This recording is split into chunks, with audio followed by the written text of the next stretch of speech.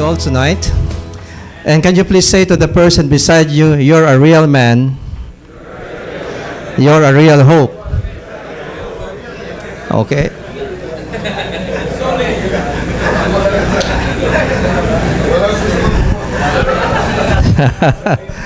It's really a joy for men to gather together like this, right?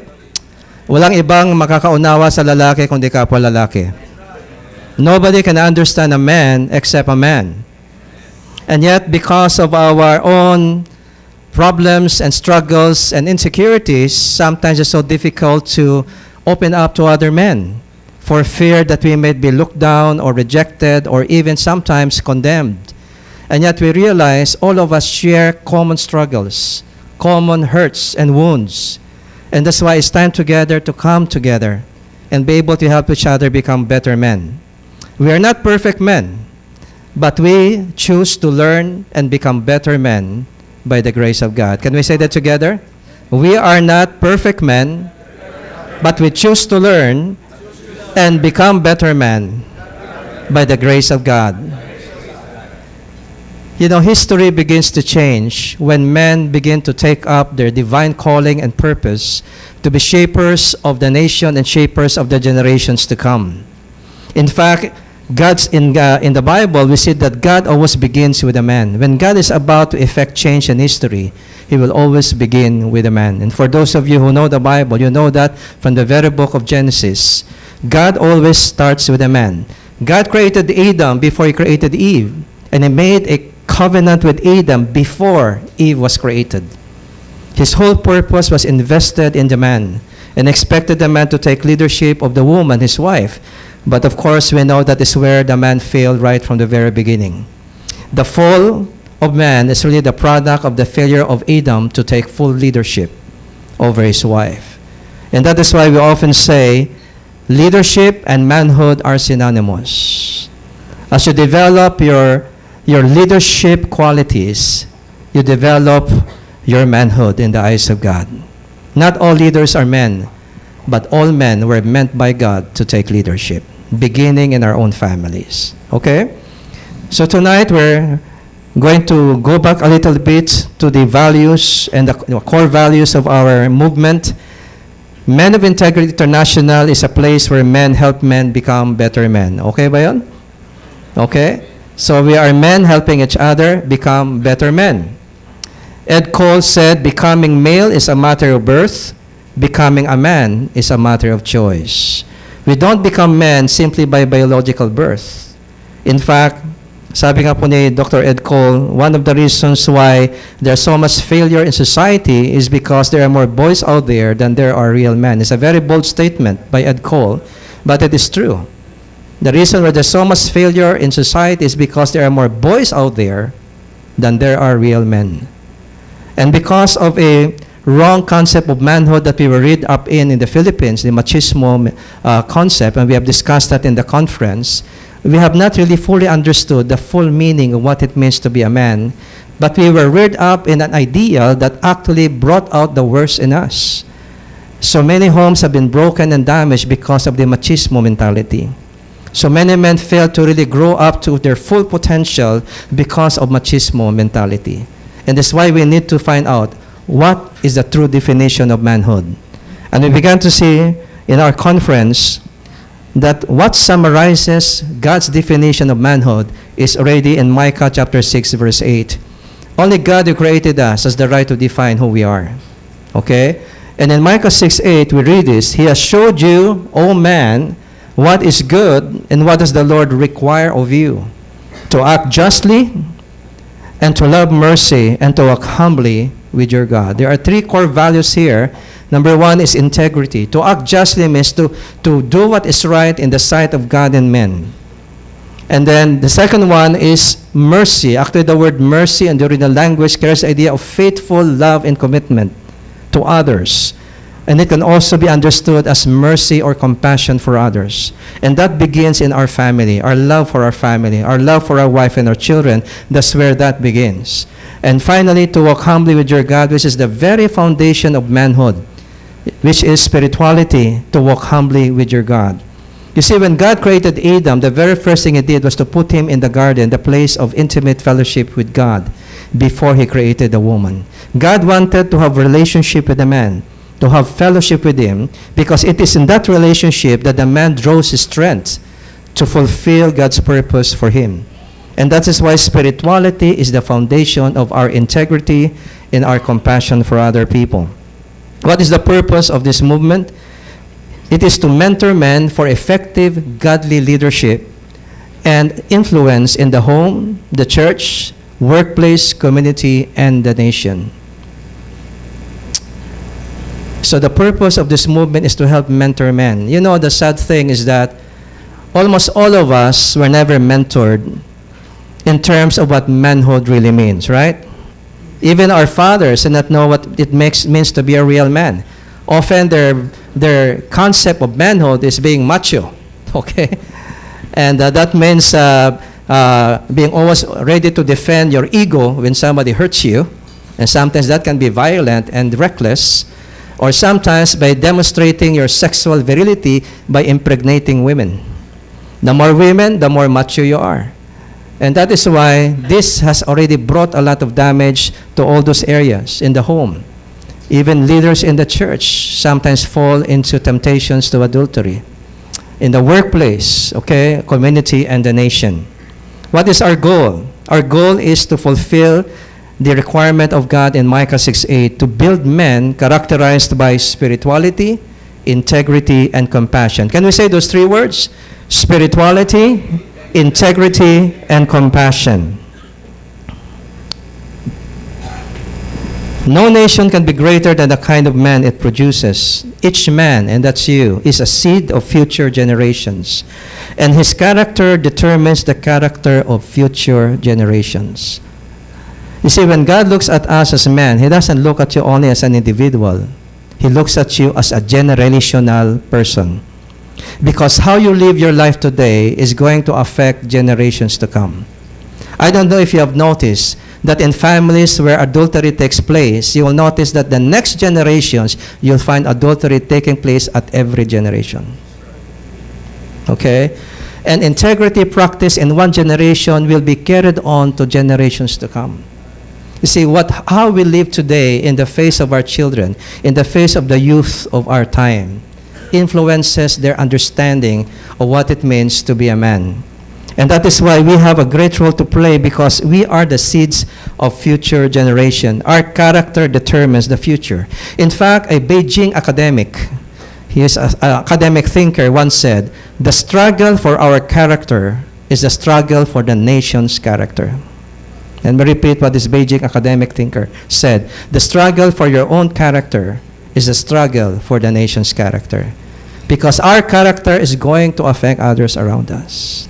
And if we want to have a godly nation, it has to begin with me modeling that kind of character I want to see in the nation. And this is what I was sharing a while ago. Ed Cole, author of Maximize Manhood, the reason why families fail and societies fall is because there are more boys out there than there are real men. And we'll see in a little while, later on, what it means to be a man. God's purposes for the nations always begins with a man that will model and carry out his mandate for his generation and the next ones. Can you look at the man beside you and tell him, you're affecting future generations. Let's do a good job. Okay?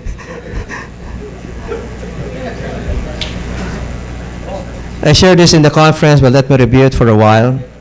What is the mandate of God for men?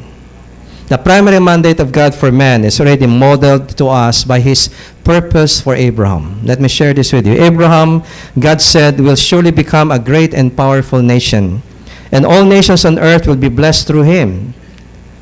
Do you want to be a blessing to the nation? Right, okay? And all nations on earth will be blessed through him, for I have chosen him. So can you say to the person beside you, God has chosen you as a man? Okay. For I have chosen him so that he will direct his children and his household after him to keep the way of the Lord by doing what is right and just, so that the Lord will bring about for Abraham what he has promised him. And what did he promise him? That he will be a great and powerful nation. This is a powerful lesson here.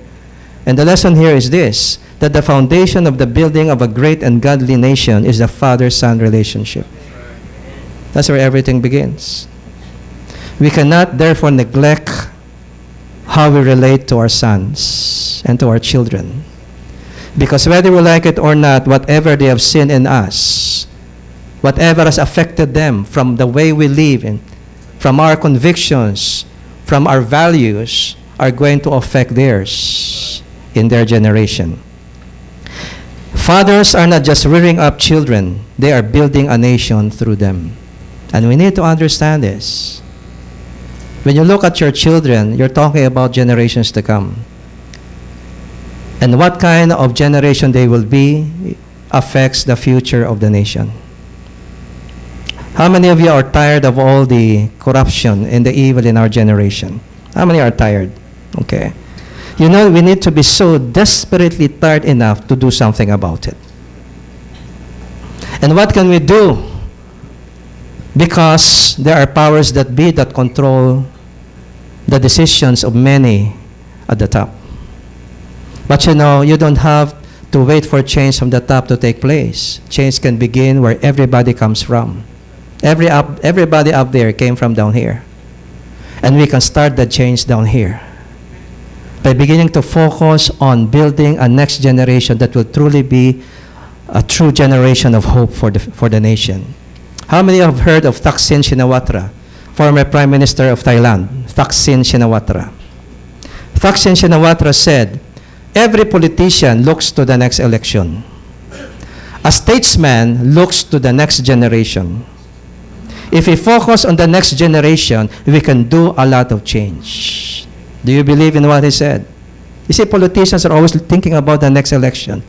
What differentiates a politician from a statesman is that a politician is more concerned about maintaining his position and power, while a statesman is more focused on the good of the people and willing to sacrifice himself in order to alleviate the suffering of the poor and to build the right values in the people. A statesman is somebody who will serve the people at the sacrifice of himself. And a statesman knows that the only way you can build a better future for any nation is to focus on inspiring the next generation. One of the statesmen that I have personally known is no other than Dr. Jovito Salonga, former Senate President. There was a time that God has given me the privilege to work with him in an advocacy we started in Manila called Building a Nation of Character. He became my personal advisor. And I've learned so much from the wisdom of this man. In fact, he once confided with us, and it's okay to share this with you because you know what has been happening in our country. He said, do you know why I left the Senate? And I said, why? Because the Senate is dead. That is not the kind of Senate we started before. There's a lack of integrity, a lack of real vision for the people. And that's why I left the Senate. I learned a lot from him.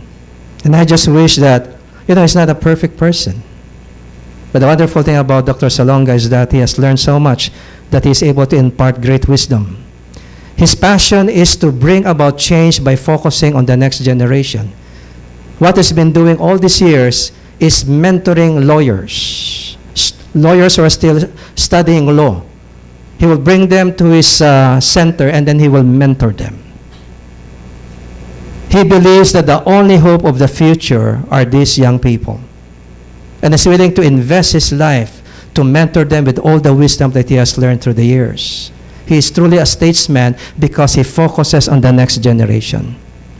And I tell you, we as men can do a far better job than what Jovito Salonga is doing because God has entrusted to us our sons and our children to mentor them in the right convictions and values that will make the biggest difference in their lives so that they make a difference for their generation. It all begins with us today. That's why we are not just rearing up children, we are building a nation through them. You see, there's even a warning in the Bible, and this is in Malachi, chapter 4, verse 5 to 6. Look, God is saying, I'm sending you the prophet Elijah before the great and dreadful day of the Lord arrives. His preaching will turn the hearts of the fathers to their children, and the hearts of children to their fathers. Otherwise, I will come and strike the land with a curse. What is God saying? If the father-son relationship is not restored, it's going to jeopardize my purpose for a nation. Because the foundation of the building of a great and godly nation is that father-son relationship. And if that is not restored, that is not reconciled, I will strike that land with a curse. You understand this?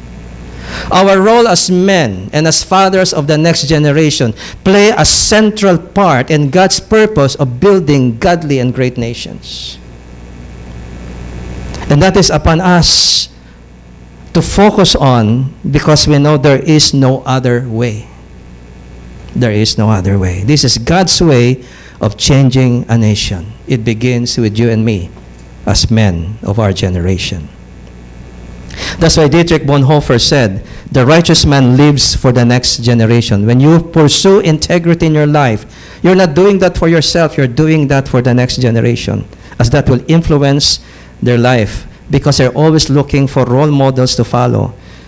The next generation cannot be a hope for the nation if they do not have enough role models to inspire them to the right values and convictions. The compromises of one generation will surely lead to the corruption of the next. History has proven this over and over again. We compromise today, we corrupt our children in the next generation. But the integrity of one generation will lead to the empowerment of the next to become a generation of hope. You know, we have so many superstars and celebrities right now, right? What the nation needs are not more celebrities. What we need are more heroes. And heroes are people who think less of themselves and willing to sacrifice for the good of the majority. And I tell you, we need to be those heroes now for our next generation, so that they become the heroes of their generation. One of the areas we need to build integrity as men, where most of us are struggling right now, and some of us have already fallen one way or another. And one area of our integrity that has the most powerful impact on the next generation has something to do with our sexual integrity. Today, we see a society where there are so many broken homes. We see a society where there are so many single mothers. And we are seeing a population of children that we may call a fatherless generation growing up, with no father to mentor them, no father to teach them. Can you imagine what the future will be like if we continue to produce fatherless generations? Who's going to discipline them? Who's going to teach them the right convictions and values? And this is happening because there are a lot of men who struggle and oftentimes fail in the area of maintaining sexual integrity. And this is where I would like us to focus tonight. I say this, covenant eyes. Can I say covenant eyes? This is a phrase I want you to remember. Covenant eyes, building sexual integrity. This is taken from the statement of Job, one of the righteous men in the Old Testament. And Job, in fact, received accolade from God himself when God boasted to the devil, "Have you seen my servant Job? There is no one righteous like him on the face of the earth." Can God say that of us today? Can God say that of us today? "Behold my servant, there is none righteous like him on the face of the earth." And here in Job 31:1, we find the secret of the integrity of Job. You see, Job made a covenant at the most sensitive area of his manhood, because this is the area where most of us fail and fall. He said, "I made a covenant with my eyes not to look at a girl with lust." This is the secret of his integrity. If we can deal with our eyes, we can deal with any other thing in our life. Because as men, our greatest weakness is what our eyes see. Right? And if we do not know how to control those eyes, our manhood will soon be damaged by the wrong choices we'll be making. And therefore, we will bring damage to the next generation. Not only that, we also find in Deuteronomy 24:5 that is God's purpose for man when he gets married. How many are married here? Can you raise your hands, please? Yes, okay. God's purpose for marriage is clearly revealed here. And let me explain what God means here. A newly married man must not be drafted into the army or be given any other official responsibilities.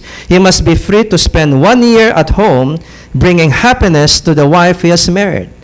Is it the will of God that once you marry a woman, that your priority is to make your wife happy? Okay? Many people get into the marriage relationship with the wrong reason. I often ask couples before I wed them, why do you choose to marry this guy? Why do you choose to marry this girl? And they usually say, well, because she has this quality or he has this quality that makes me happy. In other words, people marry because the other person makes him happy, right? What if the person no longer makes you happy in the course of the marriage? We have a problem here, Houston. Okay? Because the very basis of the decision to get married is already wrong. You marry because you love the person, and you love the person, that means that you're committed to her happiness above your own. It's not about your happiness here. That's part of it, but that's secondary to your decision to be the person who will make this woman happy for the rest of her life. That is what love is all about. You understand this?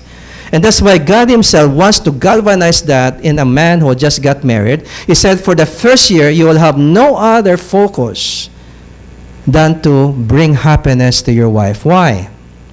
Because from God's perspective, if you develop the habit of putting the happiness of your wife above your own for 1 year, that habit will protect you from adultery for the coming years. Are you still here? We are always the product of our habits. Our habits define us. Our habits define our future success or our future failure. Every major failure is the product of building the wrong habits along the way. And every major success is the product of building the right habits along the way. And that's why God, at the very beginning of a marriage, wants the man to develop the right habit. I want you to focus on bringing happiness to your wife for 1 year, because once that happens, in the next years, that will already be a habit in you. So that by the time you're tempted to look at another woman, and because you're so used to putting the happiness of your wife always above, wala kang time para entertaining yung babae kasi you already developed the habit of putting the happiness of your wife always above yourself. Do you understand that? And I mentioned last time that the reason why men adulterate is because we are now more concerned about our happiness than the happiness of our wife. That's why we adulterate. And that's why this is already establishing to us a solid foundation for fidelity in marriage that will make your marriage last for a lifetime. And that is, my focus is the happiness of my wife. And when I look at another woman, I refuse to look at any other woman with lust. It's a choice that I make all the time. You see, our habits define us. It is the accumulated effect of our habits that determine our ultimate success or failure as men. Every major success in life is the product of years of building the right habits. Every major failure, particularly marital failure, the result of building the wrong habits. Jim Rohn, one of America's most sought after and most respected business advisors and motivational guru, said failure is not a single cataclysmic event. You don't fail overnight. Instead, failure is a few errors in judgment repeated every day. It's about our habits every day. He also said we must all suffer from one of two pains: the pain of discipline or the pain of regret. The difference is discipline weighs ounces while regret weighs stones. You know, to be able to discipline how you look at other women if you're married, or if you're single, to discipline how you look at a girl. And applying the discipline also in your private life. that we don't dwell so much time in fantasizing sexual things or engaging ourselves in pornographic material. That demands discipline. You understand that? It takes a lot of discipline for you when you go into the internet to prevent yourself from going to pornographic sites. Because you can go there with just a touch of a button. It takes discipline to keep you from doing that. And if discipline is painful, why?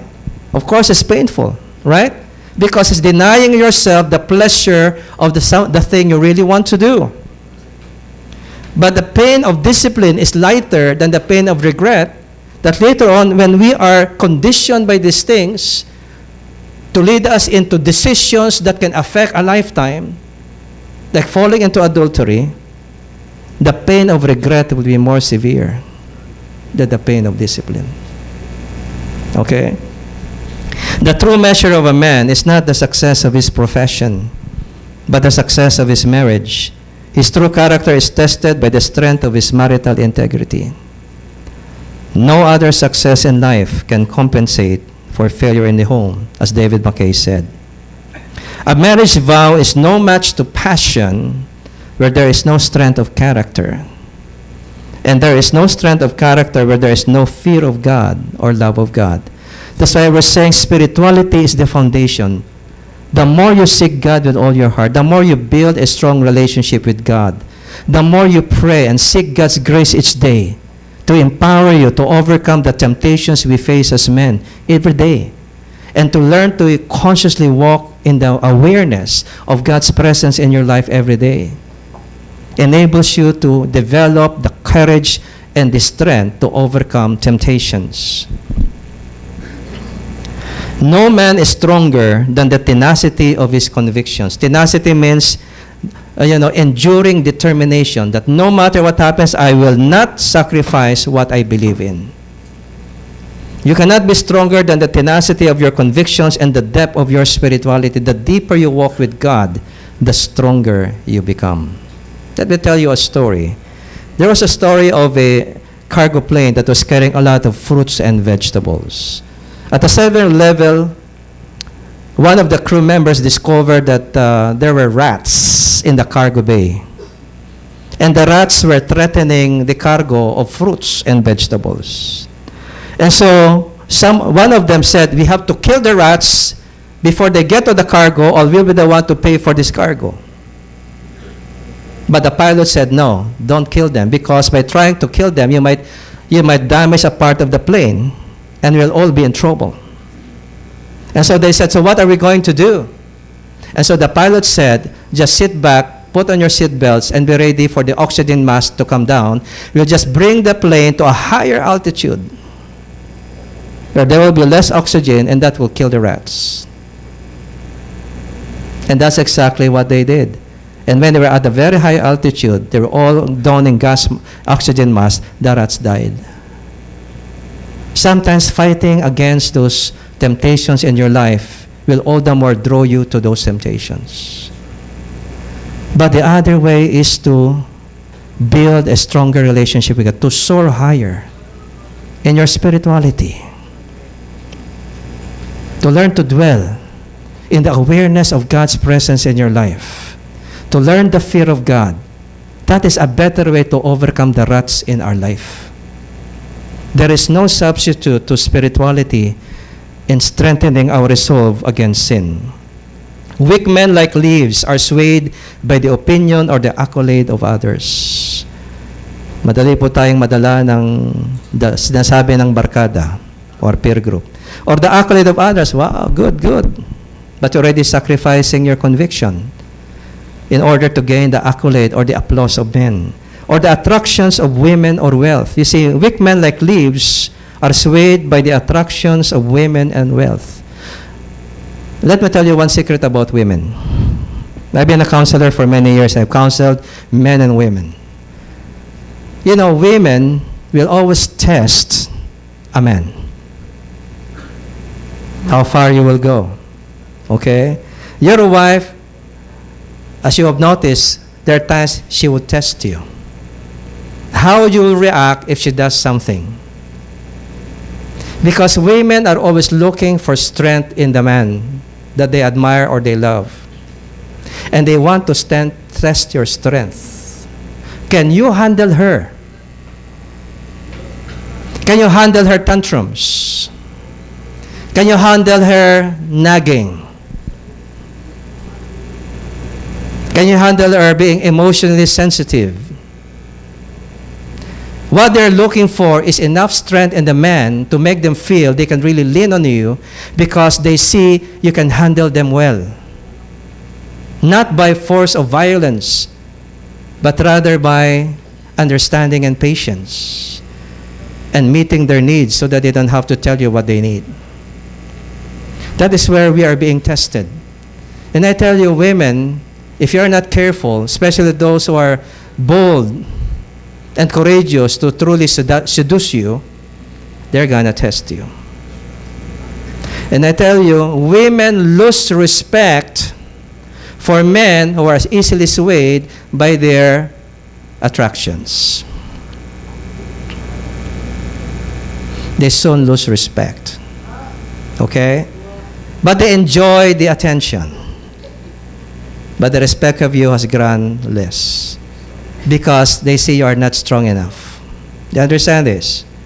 That is why when we are easily swayed by attractions of women or the attractions of money and wealth, it demonstrates that we are yet weak men. Strong men stand because they are anchored on uncompromising convictions. Even if a woman comes to you and seduces you, say, I'm sorry, I love my wife. Goodbye. That takes a lot of conviction.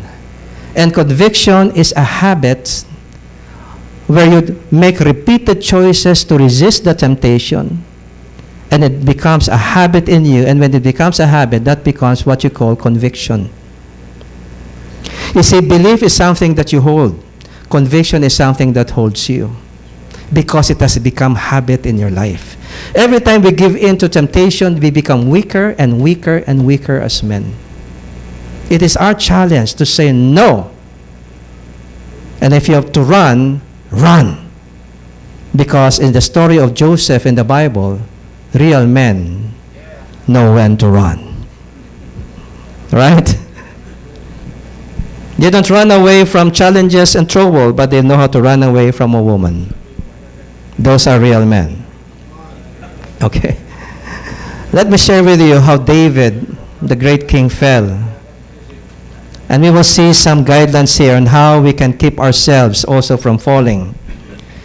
How many of you know the story of King David in the Bible? Okay. What was his greatest fall? Bathsheba and the murder of Uriah. Don't forget the murder, because God is faulting David in the story of the kings primarily for his murder of Uriah. Okay? So, how did David fall? First of all, David built the wrong habits. You see, God clearly commanded, especially with women, in Deuteronomy 17:17, He commanded that the king must not take many wives, one wife only.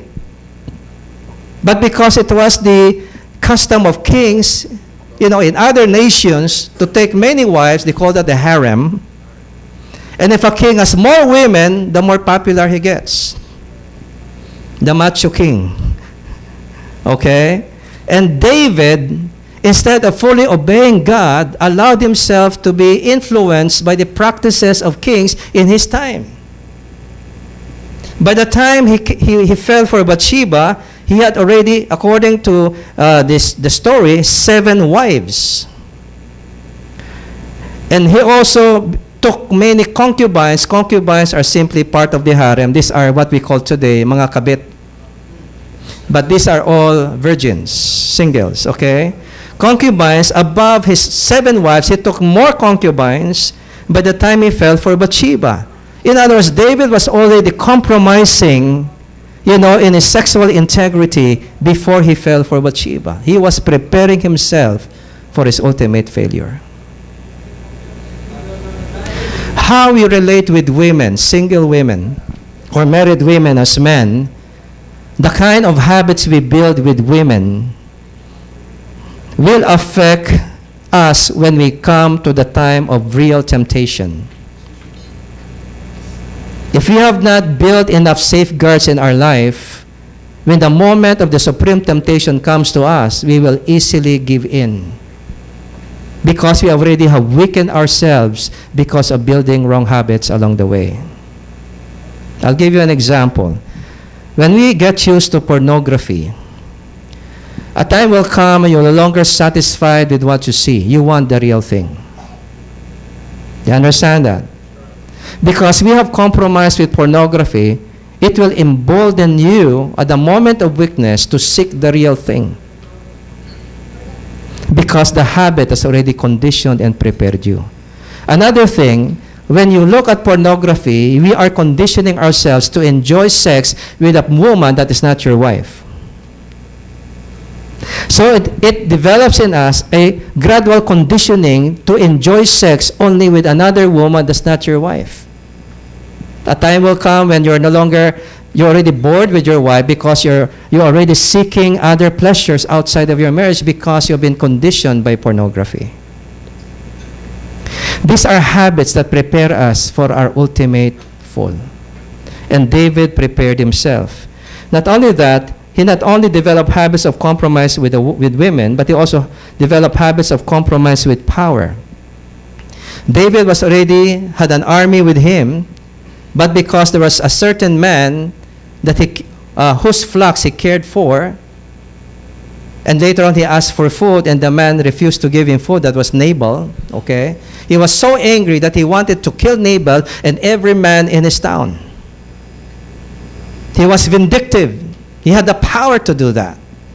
But the wife of Abigail, upon learning what happened, immediately brought food to David and asked forgiveness, and told David, please do not destroy your testimony by taking into your hands vengeance and violence.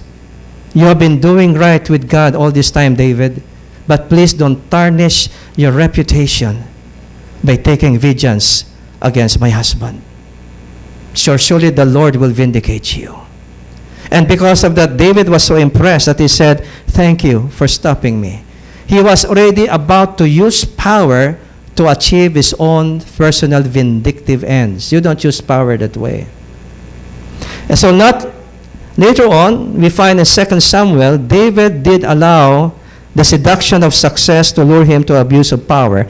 You know, if you look at 2 Samuel 11, that describes the fall of David with Bathsheba, and you read chapter 8 up to chapter 10, you will discover that those chapters record victories upon victories upon victories against David's enemies. In other words, by the time you get to chapter 11, David was already, a great conqueror. He has defeated many of the enemies. He was actually enjoying the height of the success of his career.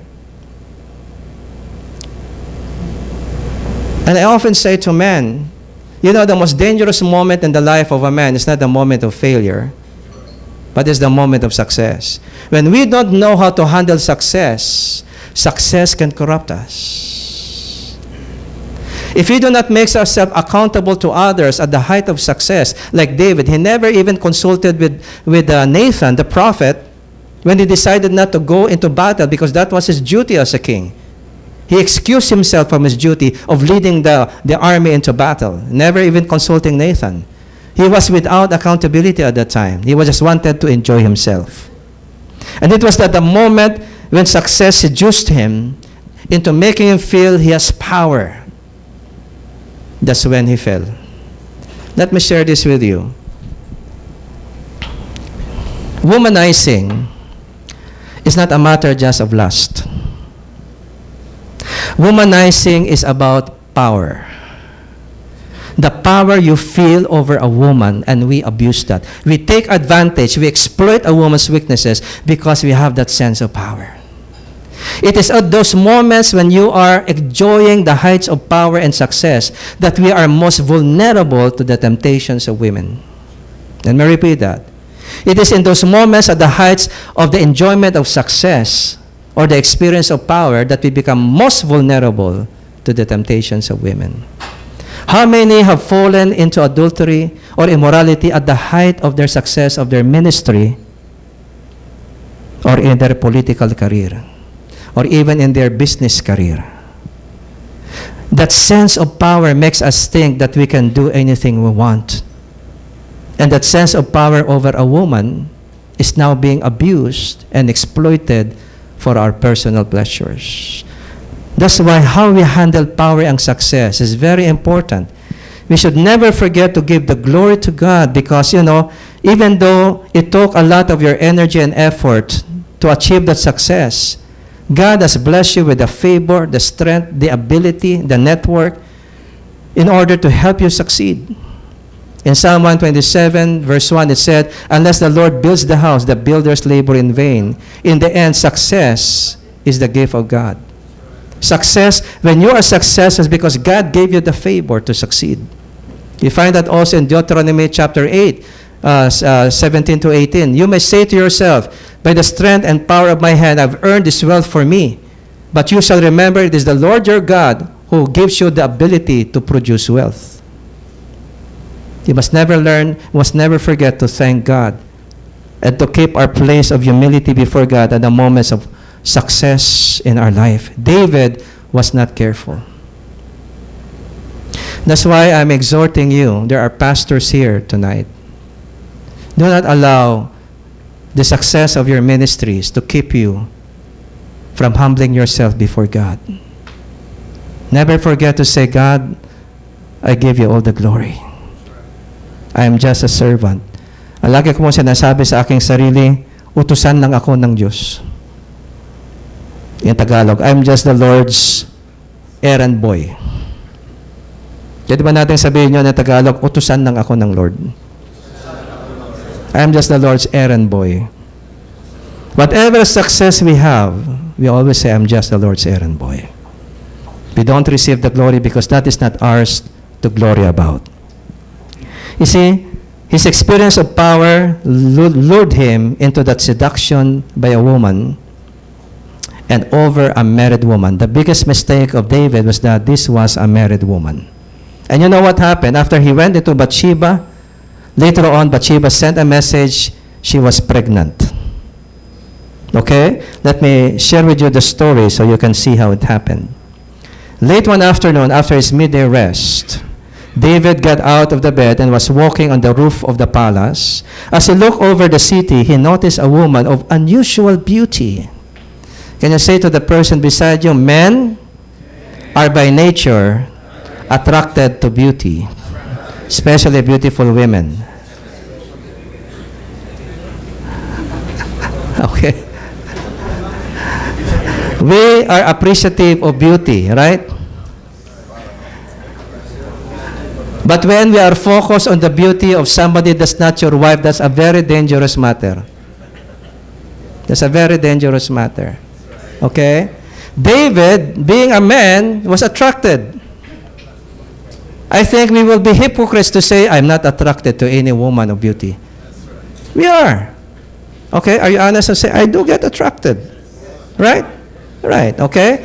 David was. And so when he looked down the roof of the palace, he saw this woman of unusual beauty. In the original language, very beautiful. Okay? Taking a bath. You know why? Because he was up in the palace, and down there, usually the bath places are in the center of the courtyard that has no roof. So anybody at a high place can see anybody taking a bath because those baths have no roofs, especially in a wealthy house with a courtyard. Okay? And so what did he do? He looked at the woman, and that's the problem, the eyes. He started to look at the girl with lust. That's the problem. Okay? Sometimes we admit that you cannot avoid the first look, right? That's why we avoid the second look, right? The problem is that when the first look doesn't go away, that's the problem. And when we are used to staring or gazing at a beautiful woman, especially with a sexy body, and you don't end that as fast as you can, if you do not divert your attention immediately, that's already the beginning of falling into sin.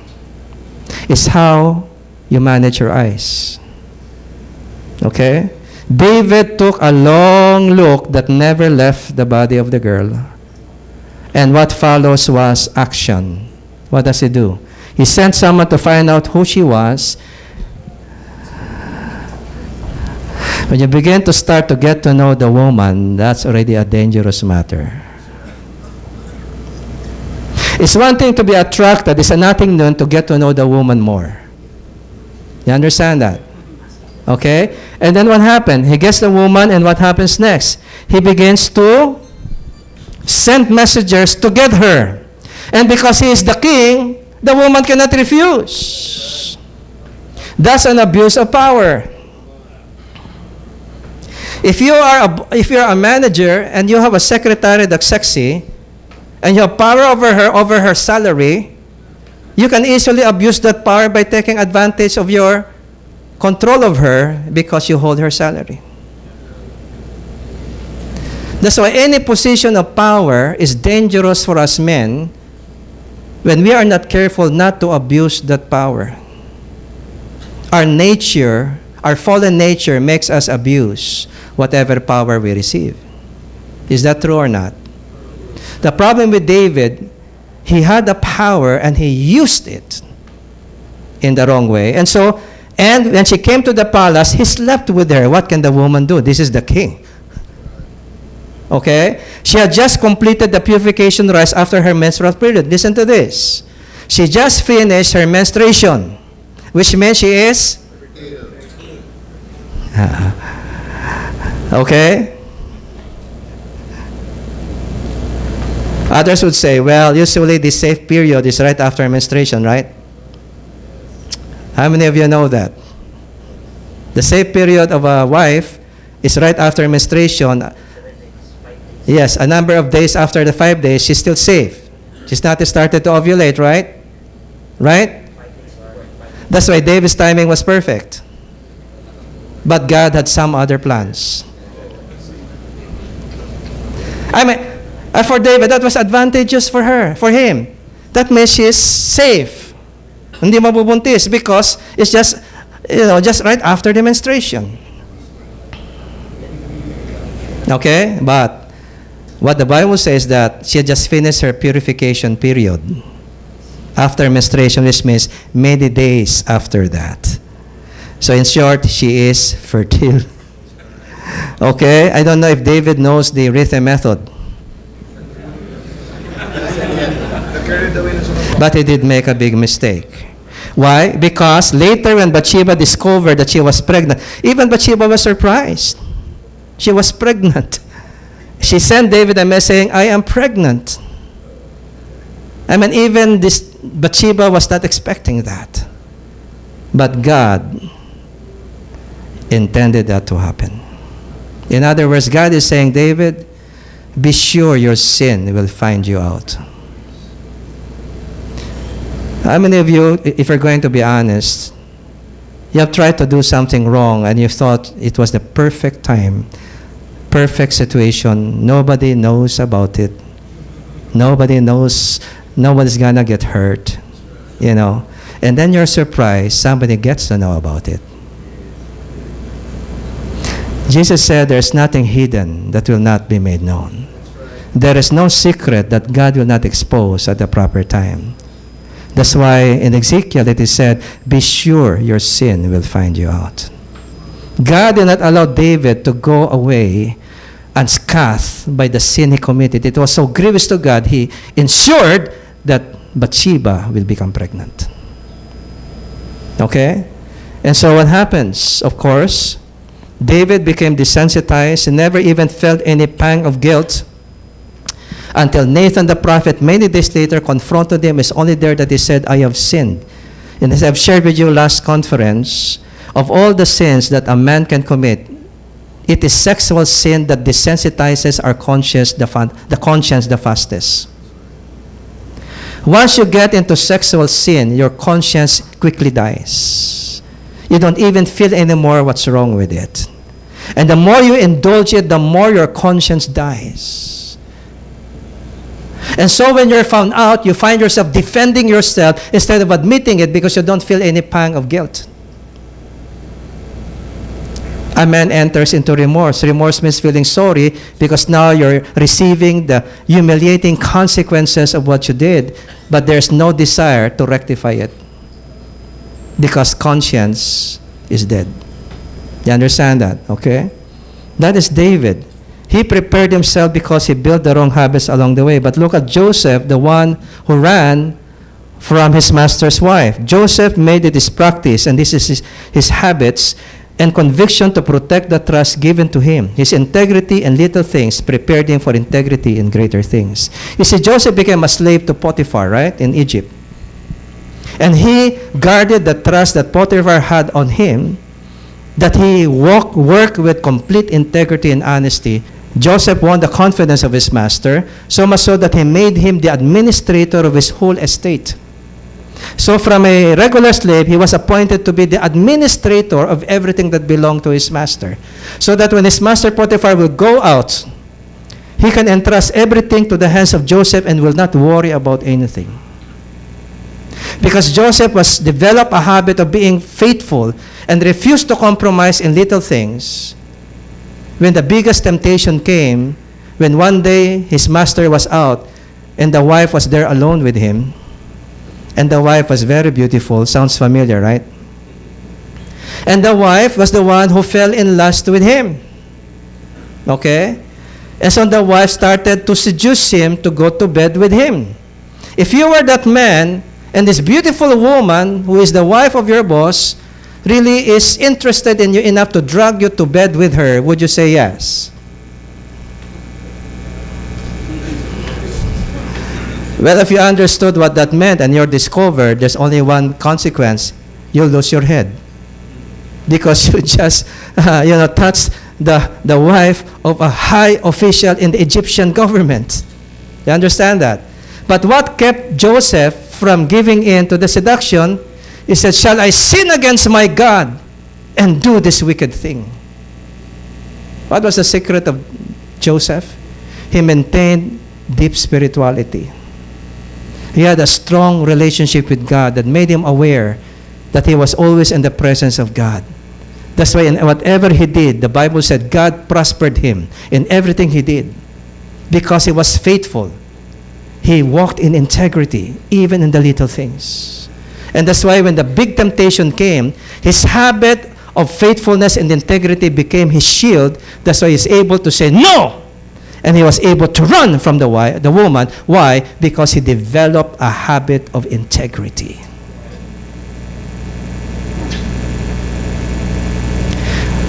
When we choose to compromise in the little things, we are desensitizing ourselves one day to the bigger ones. Integrity begins with the little things. How you relate with your wife each day. How you seek to make her happy every day determines whether you will fall for the sin or temptation of adultery or not. If you're focused on the happiness of your wife each day, you are protecting yourself because you're building the right habits that pleases God. Amen?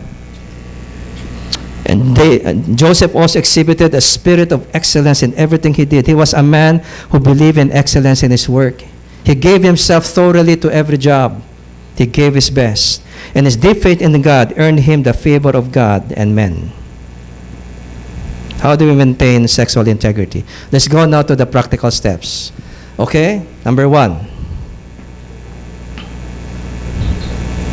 Make a covenant to maintain sexual integrity or purity until your wedding day if you're single. How many of you are single here today? Okay, great. If you want to maintain sexual integrity, you have to make a commitment, a solemn pledge before God to make a covenant that you will maintain sexual purity until your wedding day. You have to build that conviction now before it's too late. Because if you don't build your life on anything, you'll go for anything. If you don't build your life on a conviction that you want to stand upon, then you'll go for anything. Why? Because you have no foundation. It starts with developing a conviction, I will keep myself sexually pure until my wedding day. That is a commitment that we need to make. It's one step. And you may say, well, I have already fallen into sin. Well, make a choice today that from this day onward, until the day of your wedding, if you're single, I will keep myself sexually pure until my wedding day. Okay? And for the married, of course, you need to make a covenant today to preserve the purity of your marriage, especially by daily focusing on your spouse's happiness. Build the habit that God said in Deuteronomy 24:5 is necessary for you to maintain your fidelity by learning to develop the habit of putting the happiness of your wife above your own each day of your life. Secondly, avoid regular talk with a person of the opposite sex alone or privately, especially when you're married. Okay? When you keep talking with a woman that's not your wife, especially an attractive woman, and that's a regular thing that's happening, and you love to talk to this woman alone or privately, you are placing yourself in a very dangerous ground. Okay?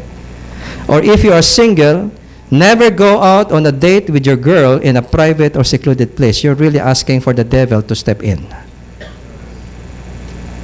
This is what Jim Rohn said, applying the discipline.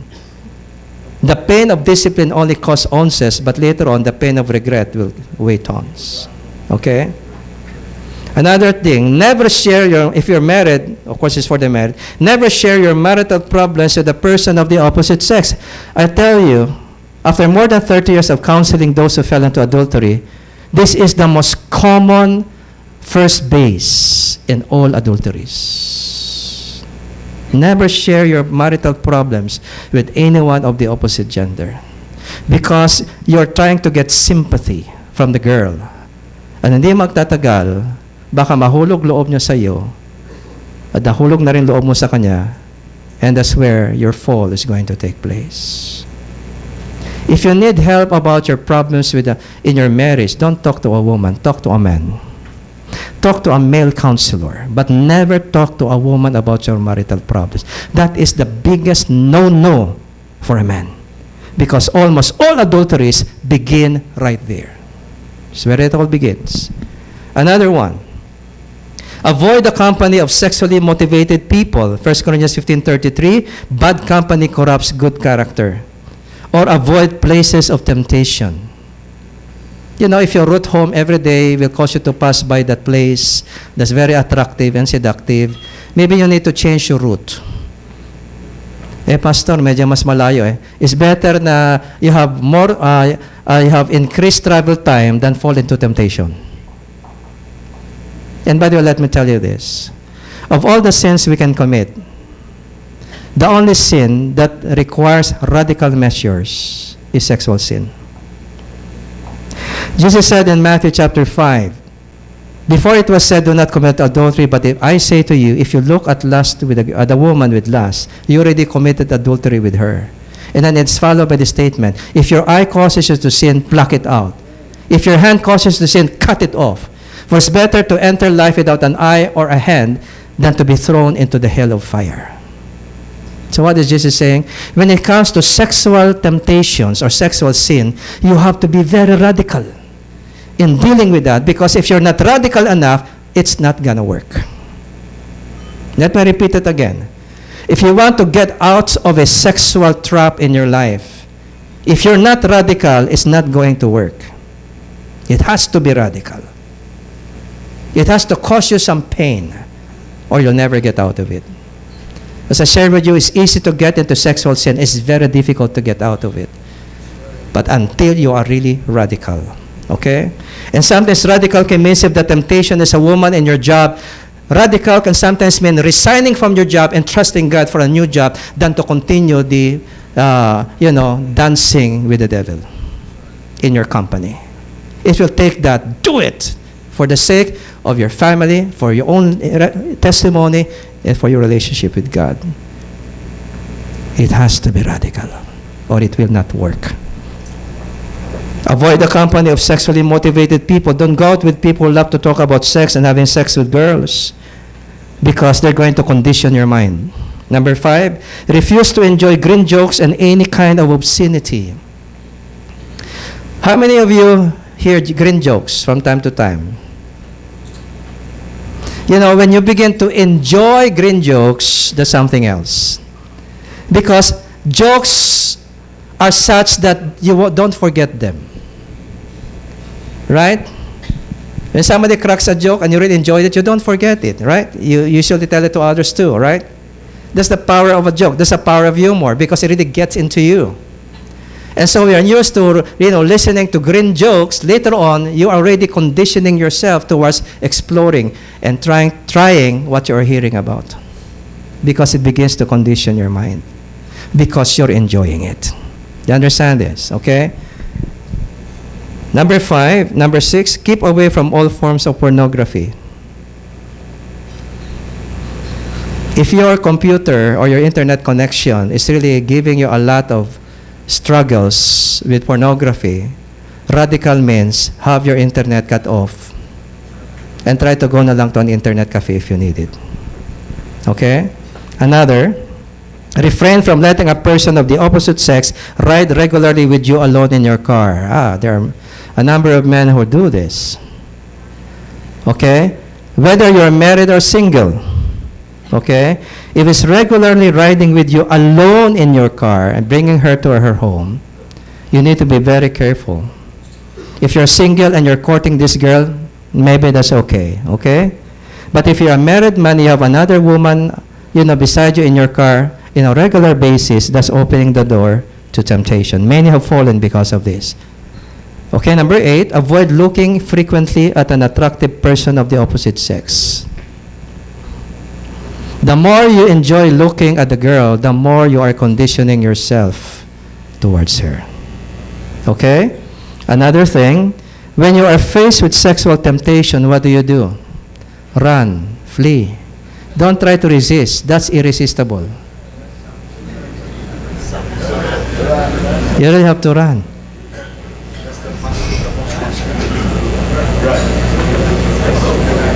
All other sins in the New Testament, we are commanded to resist, but only one sin we are commanded to run away from, and that's immorality. Flee immorality. You don't resist it, you flee from immorality. Okay? Another is, avoid complimenting a woman regularly unless she is your wife. There are pastors who, out of goodwill, out of good intentions, sometimes they love to compliment women. Uy, ang ganda mo ngayon. Uy, ang ganda ng damit mo. Uy, ang ganda ng buhok mo. Mga ganyan-ganyan. Di ba? It's okay if you do that only once. But if you do it regularly on the same person, that's very dangerous. Women are by nature attracted to people who really admire them. And if you continue doing that, you're creating an emotional attachment between you and the girl. And that can lead you later on to temptation. So, compliments minsan okay lang. Pero as much as possible, reserve those words of compliment if you're married to your wife. Because your wife may be so hungry for that, but she's not getting it, and you're giving it to other women. Your wife deserves the best compliment, the blessed words of appreciation, the best compliments of her beauty, because she is the one you love. She is your wife. And she needs that. She needs to hear these words from you. Because she loves you. Give her all the compliments, but never to another woman. Number 11, avoid focusing on emotional topics with a woman or counseling her alone. Both for married and singles. Best to bring those matters to God in prayer together rather than make her dependent on you emotionally. If a woman keeps coming to you with her problems and you're a man, be careful. You're developing an emotional dependence. This woman will become emotionally dependent in you, and that will be the beginning of temptation in your life. Understand that? Whether you're single or married, it holds for both. Okay? That's why there are many singles who have a girlfriend who later on gets into sex with the girl, her girlfriend, because the girlfriend had a deep problem in her life. She was struggling, and here comes the hero, the boyfriend, trying to comfort her, and later on gets into sex. It's best to lead your girlfriend to God in prayer, rather than trying to be the one who will comfort her instead of God. Let God bring comfort to her. Encourage her, yes, but don't make her dependent on you emotionally. Lead her to God so she will learn to depend on God, not on you. Because when the emotional dependence grows and grows, something wrong can happen. And finally, number 12, establish accountability relationships with other men. Okay, as I said, only men can understand other men, right? If you know you have a certain pattern of temptation in your life, you're struggling with, relationship with the opposite gender, it would be good to find a man who has already had a considerable victory in that area and try to make yourself accountable so he can watch with you, monitor you. You're giving him authority to order your life according to the principles of God's word. That's what accountability means. Accountability means I'm giving you authority to order my life according to the standards of God's words. That's what accountability is. And so that means if you fail, you must report. And you have to empower him to help you stop doing it by making you accountable to him. The best thing is to have an accountability group para mas marami kayo nagtutulungan. Let me tell you this, when men gather together to share their struggles, especially about sexual matters, you're able to bring the power of a group to help you overcome the temptation in your life. Because you cannot overcome that many times alone. You cannot. Sexual temptation is so powerful, you cannot do it alone. You need others who will embolden you, give you counsel, watch you, check you. Okay, where did you go last night? And every night they will check. Okay, that's a good deterrent, right? But these are people who care about you and doesn't want you to fall and continue to fall into sin. Accountability is very important. Today we're going to have an opportunity to be part of a group. I'm not saying you're going to be accountable tonight. It's up to you. But be a part of a small group of men where you can share your life with, share yourself, and understand that these are men who have the same struggles as you have. And these are men who can understand you because you share similar experiences in life. In closing, let me just encourage you by saying this. It matters not how you begin, so long as you finish well. For in the end, we are judged not by what we have started, but by what we have finished. If you made many mistakes in the past, it's not the end of the story. You can still move towards a new life. And with the grace of God in your life, and with the help of other men, you can move forward and finish well in your life. Another thing, a real man will always take responsibility for his actions and his failures. When you talk to other men about your struggles, don't try to justify your sins and your mistakes by blaming your wife or by blaming somebody or by blaming that woman. The moment we make a choice as a man, we become fully responsible for the choice, regardless of who started it. Once you make a choice, you become responsible before God. And that's why a real man takes responsibility for his actions and for his failures. He doesn't seek to blame others or offer excuses to justify his failures. This is what separates a man from a boy. A boy will always offer excuses. A boy will always try to find somebody to blame. That's not a man, that's a boy.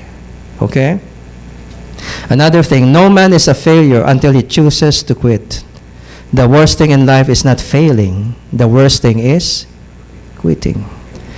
You are never defeated until you choose to remain on the ground. You have the choice to rise up again and again and again and again until you overcome. We may not be perfect, but we can learn and become better men by the grace of God. A fall becomes a step forward if it brings you to your knees. And they stand the strongest who kneel the longest. I hope these things has been used by God to speak to our hearts, our men. Let me tell you, I had my own temptations as a man. I had my own struggles. But we are men who are helping each other become better men. Right? And so, I'm going to ask you a question tonight. Are you willing to commit yourself to regularly joining this fellowship every month? And find a group of men that later on you'll become more comfortable with, Because at the end of every session like this, you will have small groups, and that's what we're going to do right after this. So be able to get other men to be involved in your life. Are you open to this? You can start right here. And by the way, you can choose the men you want to be with, okay? I'm sure you're sitting with people that are close to you, right? So those will be the right people.